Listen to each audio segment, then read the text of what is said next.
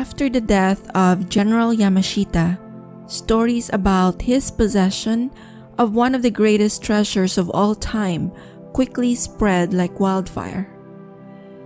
In 1953, President Elpidio Quirino announced that he would release some imprisoned Japanese in the Philippines for war crimes in exchange for Japan's cooperation in an official probe to determine whether or not Yamashita had indeed left behind billions of dollars worth of treasure in the Philippines. American-Japanese Minoru Fukumitsu headed the inquiry. He also worked as one of the investigators of the Allied War Crime Tribunal. 9 months later, all that was unearthed, according to Fukumitsu, were a few old coins. Before leaving the Philippines, he said that they found no evidence to show the treasure ever existed. In 1955, the Philippine and Japanese governments started another cooperation. This time it was a marine project to salvage around 269 Japanese vessels that sank during the war. About 124 vessels were located in Manila Bay, while they found the rest in other parts of the country. As soon as the operation started, rumors began to spread that the vessels were filled with gold and then deliberately scuttled for future retrieval. But none of these rumors were verified. Undoubtedly, the rumor mongers were inspired by the little-known story of the ill-fated Japanese ship, the Maru. This could also have been the reason why Fukumitsu kept denying the existence of the treasure. The fewer people knew about the treasure's existence, the better for Fukumitsu's bosses. On April 1, 1945, at 10 p.m., U.S. Commander Charles Laughlin of the submarine Queenfish sighted a Japanese destroyer called the Maru and immediately ordered his crew to fire on the enemy ship. According to the sole survivor, the vessel that sank was a hospital ship painted with huge white crosses, which had a mission to deliver Red Cross packages to Allied prisoners of war in Hong Kong, Saigon, Singapore, and other areas, and then pick up wounded Japanese soldiers and bring them back to Japan.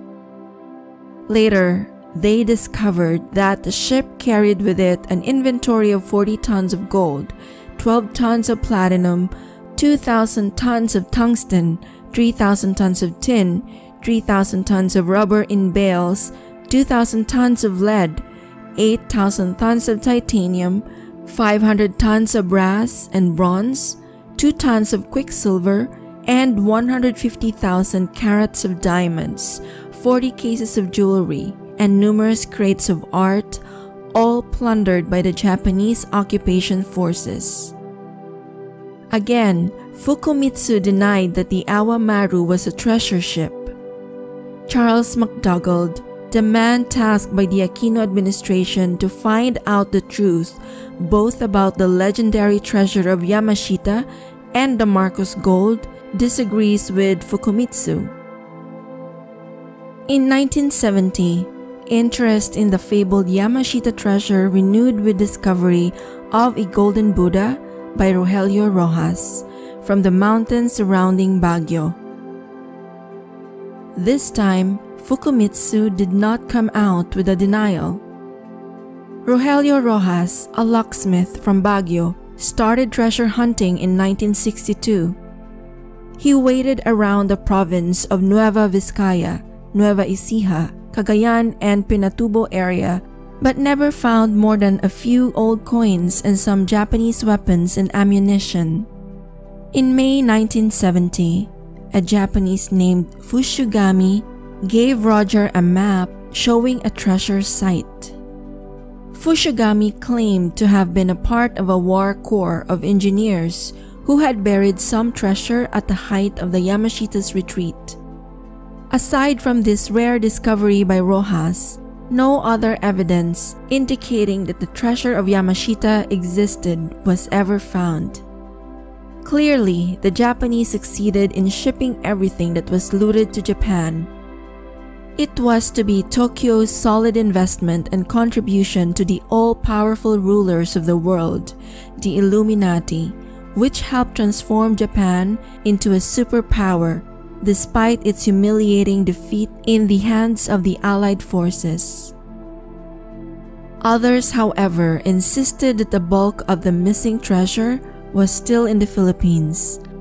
Some linked the fabled wealth to Marcos gold.